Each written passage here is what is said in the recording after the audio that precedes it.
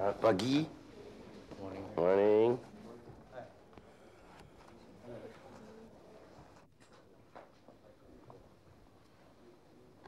We had also signed a joint statement.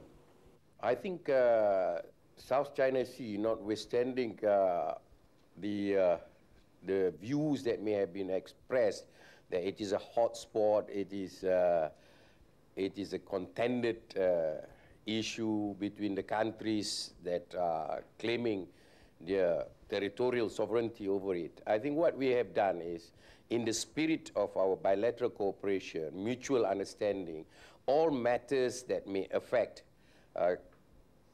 differences, we have agreed on discussion, consultation, negotiation with each other until matters could be resolved. What is most important is the bottom line is every conflict or disputes that we may have should be resolved not through aggression or forceful means, but through consultation and negotiation. So I think that is the spirit. We touch it as a general subject because each one of the countries in our region have got some claim or another over the Spratlys.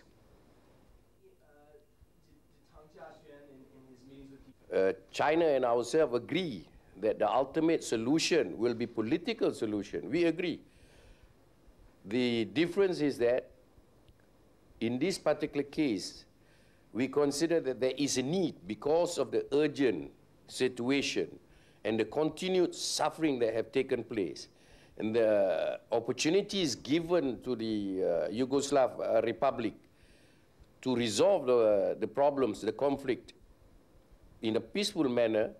They haven't done so. In order to avoid that from continuing, so we supported to a limited extent the action taken by NATO. But at the same time, we always hold the view that if you want to stop this, a military action has to be an integrated action, and peace should be the ultimate solution.